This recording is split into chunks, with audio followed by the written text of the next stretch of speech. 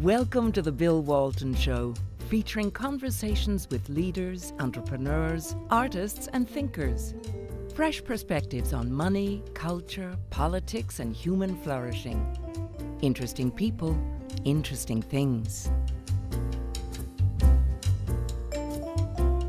Welcome to the Bill Walton Show.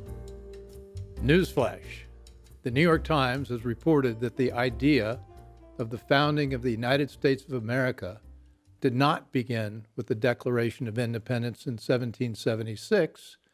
No, we are informed that the actual founding of America occurred in 1619, the year 20 or so African slaves were brought to Jamestown, Virginia. The Times tells us, in an ongoing project, that the American Revolution occurred primarily because of the Americans' desire to keep their slaves, and that America is irrevocably and forever rooted in injustice and racism. To make sense of this, and also to talk about the Trump presidency, I'm here with two distinguished leaders and thinkers, Robert Woodson and Kenneth Blackwell. Robert Woodson is the founder and president of the Woodson Center and an influential leader on issues of poverty alleviation and empowering disadvantaged communities to become agents of their own uplift. A best-selling author, among his many honors, Bob is the recipient of a MacArthur Genius Fellowship Award, the Bradley Prize, the Presidential Citizens Medal, and the 2018 William Wilberforce Award. Ken Blackwell is a senior fellow at the Family Research Council, also a national best-selling author, and serves on the boards of many of our leading conservative organizations.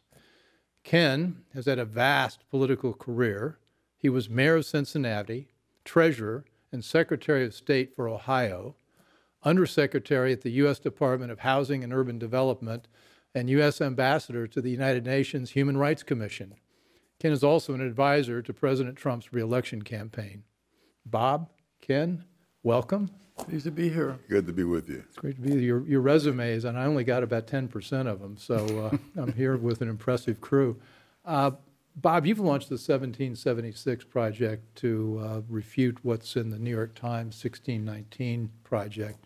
What's going on here? What's the background for all this? And well, first of all, let me just explain a little bit about my background. Someone said I'm the only non-communist to get a MacArthur Award. I was wondering about that. I think I slipped through. And so I just want to clarify that, that it doesn't really reflect on me. But as an organization that has been concerned for many decades about the uplift of the poor, particularly poor blacks, I was particularly outraged that the New York Times would really exploit America's birth defect of slavery and weaponize race and use the conditions of the black community as a bludgeon against this country's character, almost defining it as if it's a criminal organization. But what they're also doing is insulting, particularly insulting, is the assumption that as a consequence of our birth defect, that all whites are therefore guilty and should be punished, and that all blacks are victims and should be pitied. And what this does, it really is demeaning to black America to say to the country that we should be defined by oppression or slavery, and that the current conditions of out-of-wedlock births at 70% and the violence, on black violence, is somehow related to something that happened 150 years ago. That's an insult, and it assumes that we don't have the capacity to solve our own problems too. So that's why we had launched an alternative. Ken, you want to weigh in on your thoughts?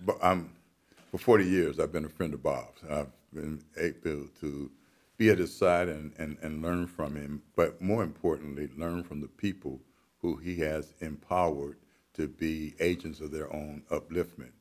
And he's done it in concrete terms, and I've watched folks who were in public housing move through a system of independence where they now are owning their own house, or they are managing the homes in which they live. Look, I had a great uncle. His name was D. Hart Hubbard.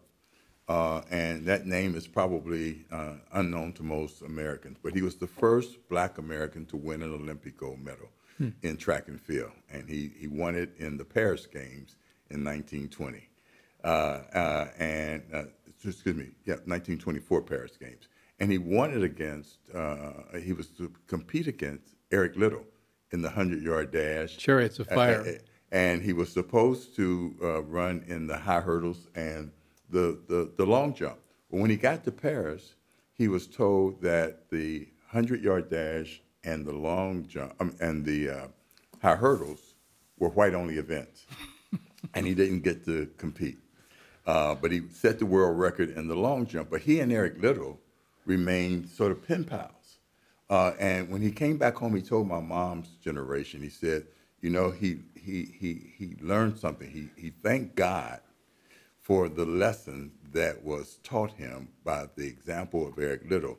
And he said what he learned at that time was fidelity to faith. And I sort of run this through the experience that I've had, not only in my life, but in my reading of the lives of others. And that is that we are a people who basically have a fidelity to faith. Secondly, we understand what Lincoln said, and that is that America is not perfect, but it is perfectible.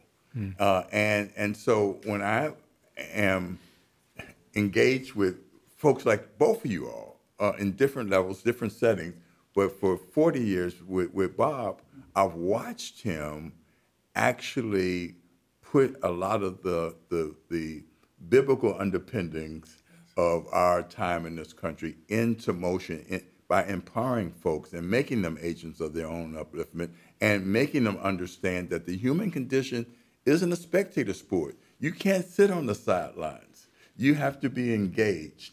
And it's through being a witness of what the work he has done, but again, more important, as important, the work of the people that he's worked with. Well, the thing is so inspirational. The thing that's so pernicious about the Times is that they've got us born into an original sin, generation after generation after generation. It's I guess it's in our DNA, and therefore you can never do anything about it. And you've written about this. You have too on the issues of human agency. Yeah. And you all of a sudden say, gee, you're not responsible for your life. It's because of historical conditions that we can't reverse. See, what we did was we brought together an assembly of black scholars, not all black, but scholars, but also activists, people whose very lives are the embodiment of the principles of our founders. Because no individual or nation should be judged based upon our birth defect. I said to a group, how many of us want to be judged by the worst things we did as a young person? This is the 1770. You've got Shelby Short. Steele and Clarence Page and John McWhorter. John Ponder, ex-offender who just got pardoned by the President Trump, who's used his life, his witness as an ex-offender to help 2,000 people coming out of prison in Las Vegas with only a 6% recidivism rate. Join 40% of the mentors are police officers. Establishing, and so that the city, as a consequence, has the lowest rate of negative interaction between police and minority communities. So they're not only agents of transformation, but they're examples of when you take the principles of our founders and actually implement them to demonstrate that the adoption of these principles can create a better life and a better community. But this is in jeopardy by 1619 because we will discount the people in the past and in the present who are engaging in activities that are having the consequence of improving the quality of life. Only in America do we have a country that has an Emancipation Proclamation. No other place in the world. Look, and put it in today's terms. The 1619 Project is nothing but a group of apologists for the expansion of the welfare state. You know, what we're talking about in 1776 is the creation of an opportunity society. Right. I mean, those are in straightforward terms. That's the clash. And what Bob has done by assimilating these doers and these thinkers and these thinker-doers is that we are saying, oh, we can muscle up and we can show through example why our expansion of an opportunity society and individual empowerment, you know, is in keeping with Frederick Douglass's notion, you know, that we all have to be agents of our own well-being. You're watching the Bill Walton Show. I'm here with Bob Woodson and Ken Blackwell, and we're talking about the pernicious effect of the New York Times 1619 project and what we can do to refute it. Bob and Ken, you've mentioned principles. What are the key principles that you see that transcend race and class? First of all, the expectation that all of us, that the victimizer might have knocked us down, but the victim has to get up. If you get mugged by someone and you lay there and wait for them to come by and rescue you, you need to be taken to a mental hospital. And so, first of all, it's a belief that people have within themselves the capacity to uplift. And all they need is an opportunity. And also, I think faith in God, a nation that gives people that kind of opportunity, in other words, if you have expectation, it's important to provide the means for people to conform and apply that expectation. And this is where opportunity can help. And people with means have a responsibility to help those without it, but only if they're willing to help. No one should do more for you than you're willing to do for yourself. Well, you ticked off some, yes. And let me just go someplace where Joe Biden better not try to go again.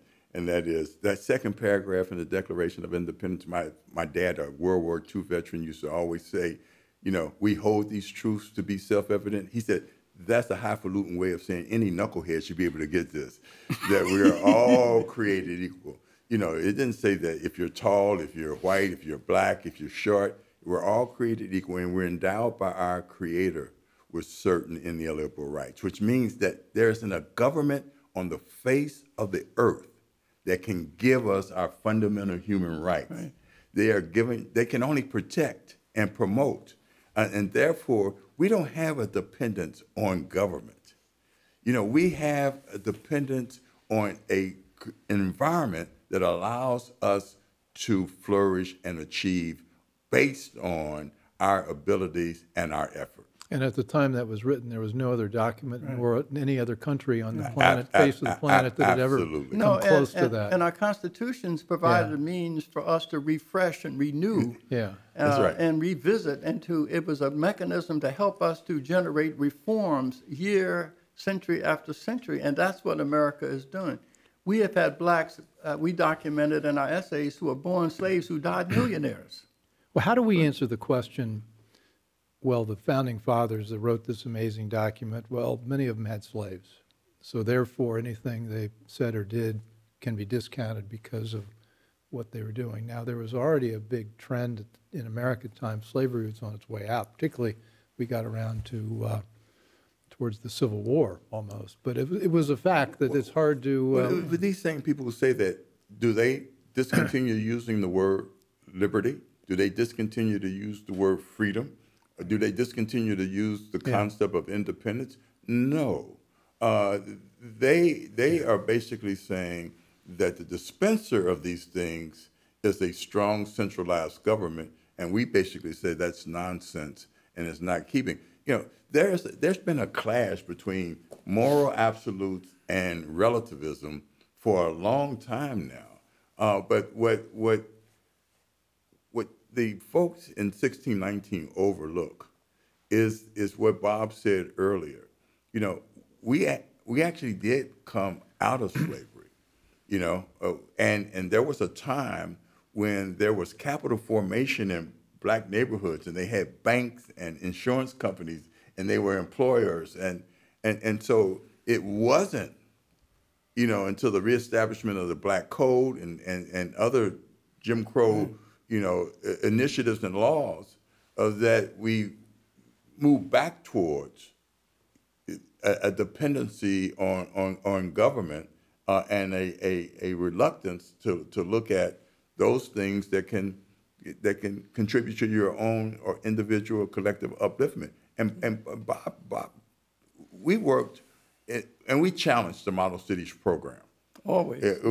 We challenged it because it created Black communities, Latino communities that were nothing more, and urban Appalachian communities that were nothing more than conduit for capital. They prohibited creating the institutions that would turn capital over 4, 5, 6 times in a community and create wealth. They kept us focused on income, but not wealth creation. We had an experience with wealth creation, and Bob is a walking history book on this. So, but I say slavery is on its way out. In most of America it was, certainly not in the South, but there was a huge constituency of white Americans that thought it was a sin and did a lot to stop it. And yet you read in the Times by the lead writer, Nicole Hannah-Jones, America wasn't a democracy until Black Americans made it one. That's what she's saying to us here. I don't know.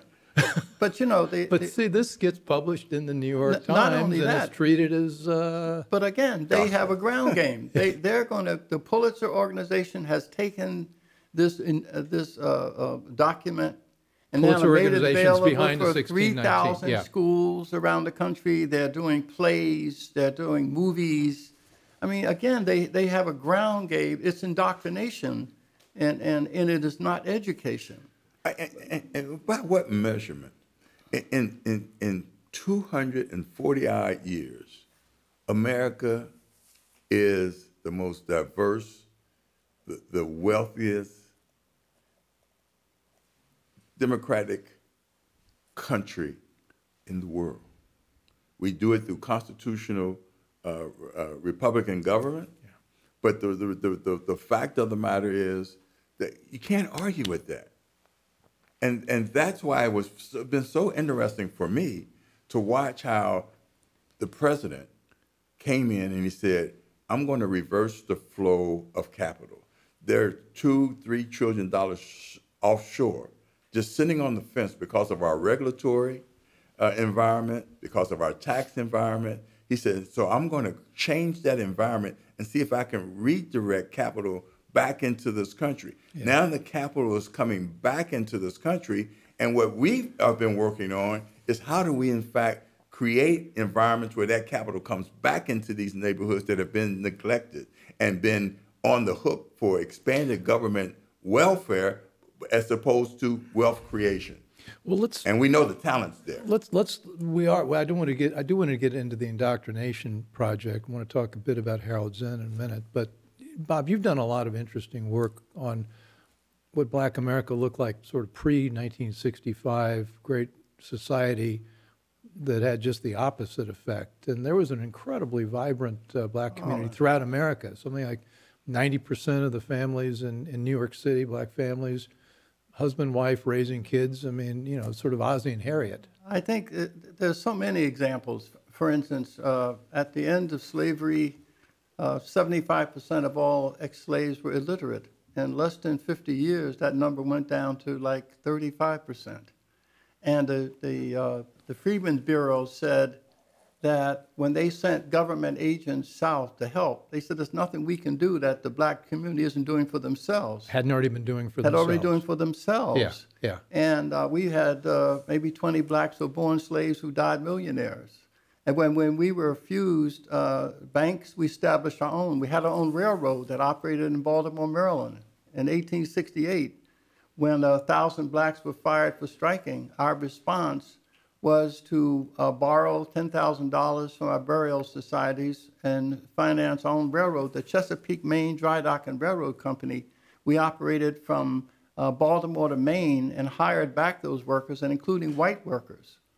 In Chicago, for instance, in 1929, There were 731 black-owned businesses and $100 million in real estate assets when the out-of-wedlock birth was 15%, and that was considered a scandal. So I could 15% out of wedlock, and that was a scandal. Yeah. And even during the 30s, between the 1930 and 1940, and during the Depression, we have the highest marriage rate of any other group in America, and our strong Christian values helped and served as a shield. And so our elderly people could walk in our community without fear of being attacked by their grandkids. You're watching the Bill Walton Show, and I'm here with Ken Blackwell and Bob Woodson, and we're talking about the state of Black America before the federal government came in and said, we're here to help you. Well, you know, the Great Society program, the Model Cities programs, if you go back and look at the underlying policies of those programs, they created incentives for the separation of the family. That's right. The destruction of the family. It became more profitable for a mother to have a child out of wedlock than to, in fact, stay with a husband, that was working but it was of low income. I mean, it became a system of disincentives for marriage, disincentives for self-control. It rewarded. Were these good intentions that drove this, or were there villains here? I mean, what's the motivation behind? The scholars at Columbia University's Cloud and Piven, they were the ones who issued the paper. No, theirs was they wanted a redistribution of income in America. And they say what we can do is reveal the contradictions of capitalism by flooding them with welfare recipients. They said if we can separate work from income, it will make the father redundant, and therefore school dropouts, drug addiction, and whatnot. And they couldn't have done it alone. So the government poverty offices opened up and they actually recruited people. But then they had to denigrate the stigma that was attached to welfare, because in the black community, it was an insult to say it was on welfare. So what they did was they said that the nuclear family is Eurocentric and therefore racist.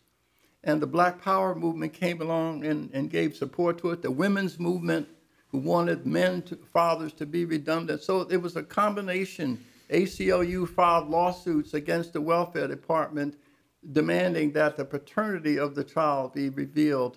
So it was these combination of social forces.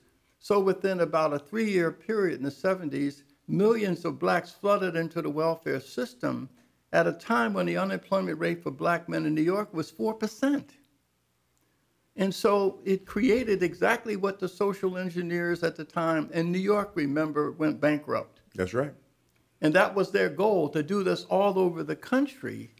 And so 1619 is really the fulfillment and a continuation and fulfillment of that plan to really assault this nation. And again, you were mayor of Cincinnati. When were you mayor? In late 70s, 80s.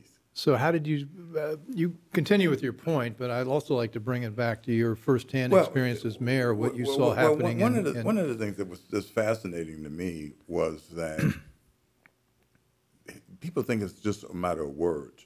But when we moved from a program that was called relief to a program that was called welfare, that was a major leap. Look, there were times, particularly during the Depression, where relief was available to folks of all stripes. But once it became welfare, it became, a reinvention of a plantation system. And that became, to me, the 20th century plantation system. Or reparations. That's how the social scientists said welfare should not be considered social insurance. It should be considered reparations. Yeah, and they actually used the word back then, Cloud and Piven and some of the social scientists at the time, liberal social scientists. So there's a paper or a book that exists that was written by these guys in 63, 64. This takes the self right next to the Howard Zinn. Exactly. Yeah, and coming back, look, as a local leader, we understood that we saw the city's population go from 500,000 in 1960 to closer to 400,000 in 1980, and now is around 310,000 Cincinnati. in Cincinnati. And so, you know, the migration patterns were very, very interesting. People went to where there were good schools, and they went to where there were safe neighborhoods, you know. And as a consequence, one of the things that we had to do to bring back what I call net taxpayers, people who paid more in taxes than they demanded in service, was to create a competitive school system, you know. And secondly, we had to, in fact, make our neighborhoods safe. And then the third thing was to develop a capital base of our physical plants, you know, that would be attractive to capital investment. But what we did was that we moved to school choice, you know, and became, we worked with our archdiocese and our public school system, and we said, hey, all of us will die on the vine if we, in fact, can't give the consumer a choice for quality education.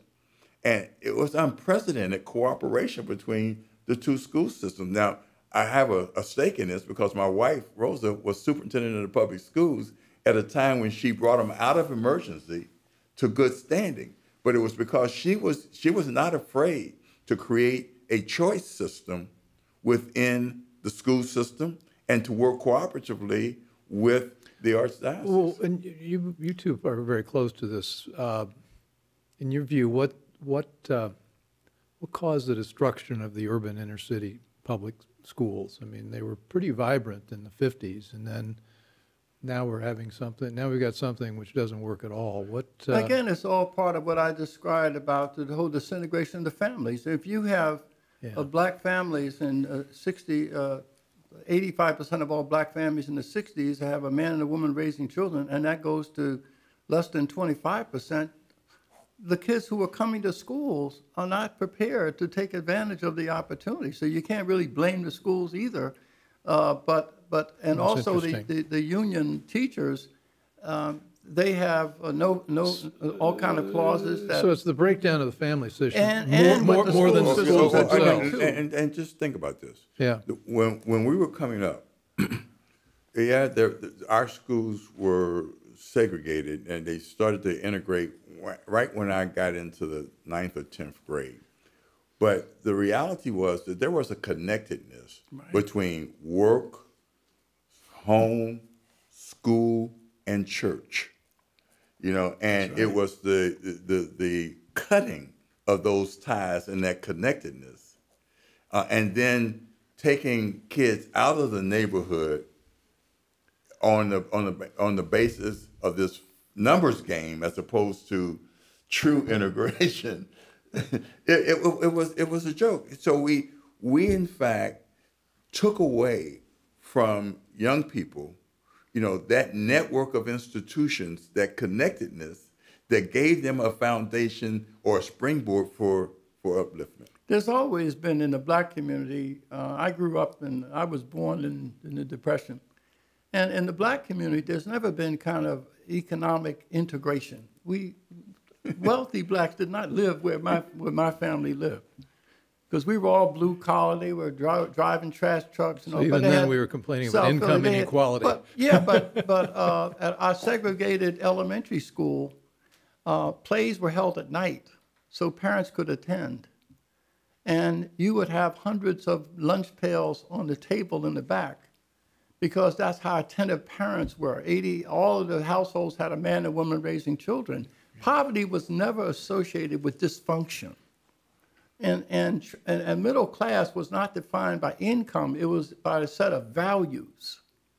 But that has all disintegrated whenever you break up the family, and whenever you assault the faith. And what 1619 does, it says that Christian faith is homophobic. Yeah. Yeah, well, and the nuclear family is racist. I mean, they're very attack on the moral formation of entities that explained our survival. and then fast forward to the 90s, I had a reading program in Chicago in the inner city schools, and it was based on the Sylvan learning where you have a tutor and 3 kids there. And we could take kids with very little skills and teach them how to read, but part of the program was to bring the parents in once every 6 weeks to show what was happening. We'd have parents' night, and nobody would show up. Well, That's in 90, what would that be, 92, 93, something like that? yeah, let me challenge you on this a bit, because this is what an argument, a discussion I have with conservatives too. And that is, you can't just parachute in good ideas into communities. You need to first go in and find out who is already, where do the kids turn to in those communities where there are centers of trust and competence. And then you go there and partner with them. I mean, if parachuting in doesn't work coming from the government, it's not going to work coming from a well-meaning private source. And so what we do at the Woodson Center is that we work with people who want to help, but we first go in and find out what is already going on in that community. You can't assume that there's no capacity and they're not parents, they're not grassroots leaders already in there. And once you go in and you partner with the local groups and then let them invite the children in. A quick example of an abuse center here. Every year volunteers would collect toys and give them to the kids. And everybody was happy but the parents. The second year, the director of the program allowed the moms to work and volunteer to earn toy vouchers. And so the Christmas party, the toys that were collected and put in a store, and the mothers who earned toy vouchers went in and shopped for their own children. At the Christmas party, they gave the toys to the kids instead of these volunteers. So I just think well-meaning people, what the Woodson Center is trying to articulate is a strategy to demonstrate to people how you empower communities by building from within what's already there. And then you will see, we had the same thing in Milwaukee, Wisconsin. We have young adults in the schools who are moral mentors and character coaches and really dramatically reducing the violence and the suspensions. So the young people said, we're not getting the parents involved, so how can we adjust that? So they got themselves qualified as IRS tax preparers. And they told parents, we're going to help you prepare your taxes. And they came out they got $670,000 were returned. And then they worked with the banks because most Black and Hispanic households are non-banked. So a condition of you getting your taxes, you had to open bank accounts. And then the second year, 1.2 million. But see, if you go and ask people in there what are creative ways to get parents involved, they will come up with all kinds of creative ways. Now we don't have any problems of parents being involved. But again, the idea, the innovation, the creativity comes from what I call the social entrepreneurs that are indigenous to these low-income communities. We as conservatives must partner with them whenever we want to start something and build from within. I'll give you an example. You all know Robert Poole at the Reason Foundation. Oh, yeah. All right. So he's been here. Yeah, it's fascinating. When I was a council member, I looked at Robert's book. I think it was Privatizing City Hall. And so I started to look at city services that we could actually contract out or create a competitive model for. And waste collection was the first stop. Well, the unions beat me. But right next door, 90 miles, was Steve Goldsmith. And Steve Goldsmith, in fact, said, look, many of the folks who are collecting our waste were minorities. They know how to do it. They created incubators and they created businesses. And these guys competed with one another. It drove the cost of waste collection down, but it also empowered through the creation of small businesses these folks who actually knew what they were doing and could do it effectively and efficiently. And so So we moved away from the government. He moved away from the government model. Steve Goldsmith was the mayor of Indianapolis then. Yeah. And we trained, we actually worked You were there 6 for 6 years, right? Yeah. Helped them. Not only that, but So Steve, this was you. Yeah, but not only what Ken was saying, he all right. privatized the maintenance of the parks. Right. At first, the black folks said, well, he's just trying to privatize so he can give his white friends in the suburbs contracts. He says no. So he contracted with the local black church to maintain the local parks. They hired local teens to keep the parks clean. And as a consequence, they developed a sense of ownership. And so violence went down. And even when the kids were off duty, they protected the park.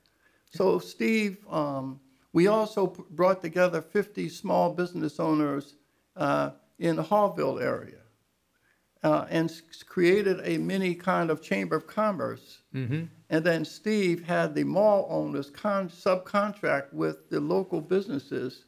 So it just takes creativity. Sounds like we're going to need. You're watching the Bill Walton Show. I'm here with Bob Woodson and Ken Blackwell, and we're talking about empowering people in the inner cities and how it works and how we ought to be doing more of it. Ken? Robert Poole inspires. Robert Poole, Reason Foundation, libertarian, that's right. Private sector solutions, right. Not government solutions for all. With an idea in a book, there's a local official in Cincinnati that reads it. I read it, and I try to implement it in policy, but I get knocked down. But who comes to Cincinnati because he has friends right up the road with Bob Woodson, and I get inspired by listening to Bob, and we continue to push. But he then goes 90 miles over to Indianapolis, and they actually do it. They accomplish it. So these are powerful ideas. You know, just like any entrepreneur, you don't always strike gold on your first initiative. You know, so you just keep plugging, and you go to people who know how to refine that idea and do it better. And that's what he did. He found an environment, and that model was replicated in a number of cities. And he got reelected. But a white conservative prosecutor gets reelected in a primarily black city because he delivered concrete and specific remedies using the free market as the mechanism to do it. I want to come back to your principles because I want people to take away exactly what we think those first principles are. And you mentioned a strong Christian moral code, self-determination, mutual assistance, strong families and communities. And also, you mentioned, Ken, work, home, school, church need to be knitted together. Is that the formula? You give with the expectation that someone has to give back for what they received. Reciprocity, right. Okay. Because that's where dignity comes in. At the end of the day, as I told you guys off camera, the theme of the Federation of Colored Women's Clubs was lifting as we climb. And that is exactly the ethic that I think has to permeate our communities, lifting as we climb. The other one is identify where people want to be, not where they are. I had some middle-class women come in. They were going to mentor some kids in inner city black schools, some girls. She said, I'm going home and change, put on my jeans. I said, why? No, you go to these girls the way you go to work and see what happens. So when they went with the girls and they said, well, how'd you get those earrings? How'd you hook up the shoes? In other words, I said, people identify. You want to identify where people want to be, not where they are. That's like pimps never drive around in hoopties.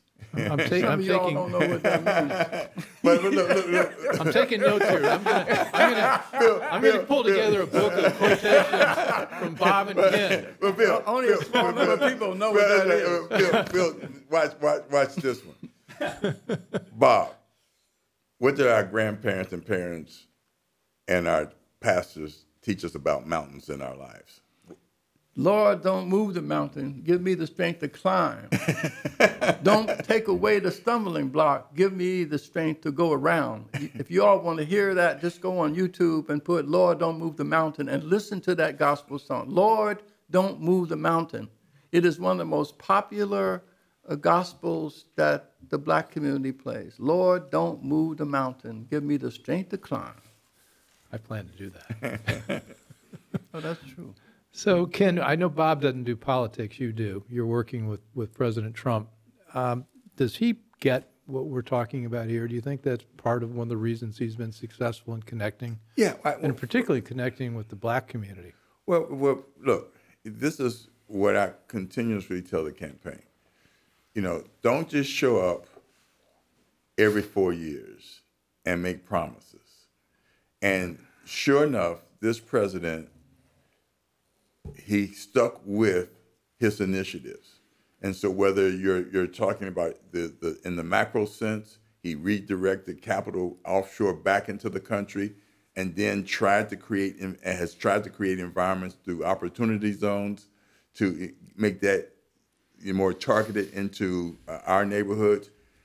What we have to do now is to work with those indigenous groups and individuals in those neighborhoods who know how to put that into play. And so we're working. And how do we actualize that? Well, one, it was we had to first recognize. We had to recognize those people and those organizations that are at the community level making an impact. You know, we are great macro thinkers, but we're talking about doing stuff at the micro level. Dick Riordan in 1990 was the first Republican mayor of Los Angeles in 35 years. That's because 2 years before he ran for office, he went into the low-income area of East LA, Hispanic, and connected with Jenny Lichtenberg. She was a liberal Democratic nun. She had an after-school program. Dick Riordan recruited some of his friends and built a state-of-the-art facility there. He planted charitably, and then he harvested politically, but you don't plant and harvest in the same year. So 2 years after he made an investment, established relationships, he declared for the mayor's office, and this liberal nun had all the community and campaigned for him, and he was the first Republican. And when he got reelected with 60% of most of the demographics, 25% of the black community, because and we see this demonstrated politically in the Florida gubernatorial election, where DeSantis won by 32,000 votes. And that's because 100,000 low-income black parents, because of choice in education, came out and voted for DeSantis, the Republican. Now, this Gillum, who was the opponent, had Oprah and President Obama campaigning for him, which means 100,000 low-income black parents voted against Oprah and President Obama, which shows you their sophistication. If only Republicans who really should be competitive, because it serves the interests of my low-income if both parties to be competitive in delivering. But I'm surprised that people don't read his book or sit and use him as a model. If you plant charitably, you can harvest politically, but you don't show up on election day. Right. This is Riordan's book, or Dick Riordan. Dick Riordan? It's called what's it called? The Mayor. The Mayor. The Mayor. So Dick Riordan, we should be reading that. You should be reading that book. And again, I want to make sure the president didn't just show up in 2016 and then drop it and then resume the conversation in 2020. Yeah. He's been plugging away. And this is what my prediction. You know, he got in 2016, he got 8% of the black vote. McCain and Romney each got 4%. My prediction is that he, meaning President Trump, can get 15 to 18% of the black vote. And people look at me cross-eyed, but there will be a lot of folks who will turn out just as they did in Florida because, one, his initiatives have made a difference in their lives, and two, people know that they've been promised a lot by his Democrat counterparts, and they've dropped the ball, and then there's another line. Some of these younger blacks are entrepreneurial. They don't want to be wards of the state. And so I think if we keep pushing and we show measurable results, and that's why it's so important to empower those people at the neighborhood level who are not, just wishing to make a difference, but who have made a difference. You're watching the Bill Walton Show. I'm here with Bob Woodson and Ken Blackwell, and we're talking about how we can really make a difference in the black communities with the principles that Bob and Ken have articulated, and also some lines of action. Now, circling back to where we started, this 1619 project, New York Times, seems to me that we're in a war of ideas. And if you follow competing narratives, and if you follow their narrative, you end up with dependence, despair, and anger. Right. That's right. Have I missed anything? Nope, you got it. Okay, so I'm going to go around. I'm going to be clutching 1619. I'm going to be, but you're heading towards the abyss, really. How do we win the war of ideas? You talked about that. Well, that's what before our we started. 1776 at the Woodson Center is sponsoring. Yeah. We are launching a major campaign, a retail campaign. Not only just publishing, we've already published 14 essays, and it's going to be made into a book. But we're also commissioning 10 more.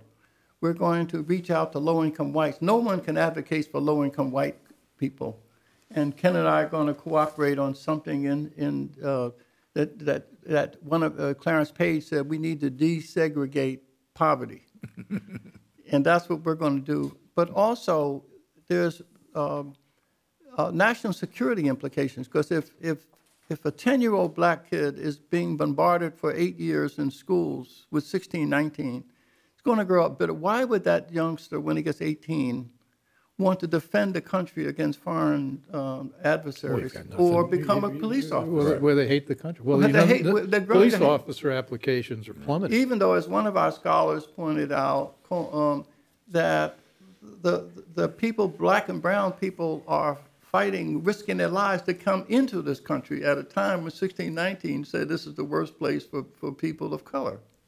Well, let me just underscore something, that what I like about 1776 is it's going to be intergenerational also. Yes. That's because, Bob and I are kind of long in the tooth, but there's some folks. You don't look very old to me. I'm right there with you. We've prided ourselves in modeling, but not only just modeling, but identifying folks who are making a difference, folks who have great potential, and the integration of these activists and these thinkers and these doer thinkers, that's very important. But more importantly, Frederick Douglass said, "He who is whooped easiest is whooped most often." and what 1776 says, that we're not going to let that false narrative beat the narrative that we know, that is based on the integrity and the genius and the drive of black folk. And we have a lot of young people. Coleman Hughes is an undergraduate, and he is a part of one of our scholars, and a lot of our activists. As Ken said, this is intergenerational. We are bringing a lot of these young people and giving them a voice. Right now, there's no place for them to publish because of their views, but we are a collection point. But again, we're raising the resources. How do we find the 1776 project website? By 1776unites.com. Okay. Unites.com. And let me underscore something that my wife told me I better listen to Bob on. She is from Mingo County, West Virginia. And she said, don't think all urban Appalachians are black. I was going to raise that. And she says, she's heard Bob, and she says, desegregating poverty is very important. That's what we're going to do. Because what these folks will do with their identity politics is that they will, in fact, turn folks who should be locking arms against one another in a false competition. We are going to show that this country, is not, has moved past identity politics. And in fact, we can build a force, a political force for change and upliftment. So you're saying that, one of the things we see out in Rappahannock County, Virginia, is that there is a real problem around rural white America, that a lot of the same destructive things that have happened in the urban communities happening there. So you're saying this is going to be a part of that. Part of that. But the plantation owners during the antebellum period, silenced poor whites who suffered as a consequence of slavery because they didn't have jobs. They couldn't own land. Well, the 1690s doing the same thing that the plantation owners did, to use identity politics to silence them. And so they're doing the same thing to silence those blacks in the city so they don't have to ask, why are blacks failing in systems run by their own people over the last 50 years? So to prevent them from asking those questions, those people were being told, oh, your problem is institutional racism. It's internal. And what is institutional racism? That's like white folks have. I was going to ask you, what does that mean? You people have a remote control that you ride through the black community and. Oh, I do as a white person. You're the I'm symbol not of that familiar white, with and that. you push that remote control, which causes people to miseducate their children, cause people to eat more than they should, and all those problems that we have is because of this white remote control, and so we're going to do everything we can, 1619, to take that from you. But we don't want to take it too fast because we're making too much money with you having it. Well, there is that. And the funny thing is that, we've been called everything, from handkerchief heads to Uncle. But these people don't know. We have fought redlining. We have fought. We meaning people who believe as you do. We have fought, those folks who have perpetuated, division and institutional, not racism, but an institutional network that reinforces poverty and discourages independence and self-upliftment. We fought them, and who do they think run these things? George Soros. But I'm really hopeful. But I just think people who defend this nation, we need to roll up our sleeves and pull out our checkbooks and invest in a retail strategy like we have, the way the left is investing in it. The fact that they did a $2.3 million ad that played during the Oscars, and also the NBA 1619. Yeah. Oh, yeah. $2.5 million ad. Commercial. Right. Yeah. It's a commercial. And they're putting this in all the public schools. Oh, yeah. And they're putting it in the public schools. And Montgomery County, Maryland just signed up. And Chicago, Buffalo, New York, all the Washington, D.C. school system signed up. Who are your allies in this alliance? If we don't have any, let's get us some. I mean, well, how can I think we're trying to develop. We have freedom-loving people who believe in this nation. They're joining us. I'm getting our website was just has so many hits. And I mean, look. A couple minutes, 2 minutes left. Yeah. We want to sum up kind of where we ought to be and where we ought to go. Where we ought to go. Just to say, they need to come and take a look at 1776. We're not afraid to have anyone kick the tires. That's right. We like I said, we've been around doing this for 4 or 5 decades. Mm-hmm. So you can look under the hood, but once you look under the hood, you kick the tires and you see that this is the real deal. You help us. Another reason that we have to do it is because America's problems, race is preventing us from looking at the pain. In Palo Alto, the suicide rate among wealthy white kids is 6 times the national average. 6 times in Palo Alto. You got volunteers at railroad crossings to prevent kids from jumping in front of trains. And so that mother of a 17-year-old who lost her life to suicide shares more in common with the black mother in public housing in D.C. who lost her 17 daughter to homicide. But to fill that hole, we got to put race aside and recognize that we've got to come up with solutions to the drug addictions that's sweeping the country. But we can't do that if we're just separated by race. We've got a whole other show, because what you're seeing in Palo Alto is this notion you do not control your own life. Exactly. It's seeped into everybody's souls. Right. Yeah. And without the principles you've articulated.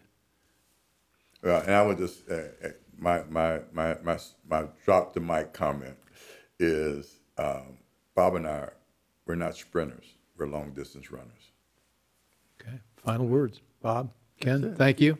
That's it for now. Thanks for watching The Bill Walton Show, joining us.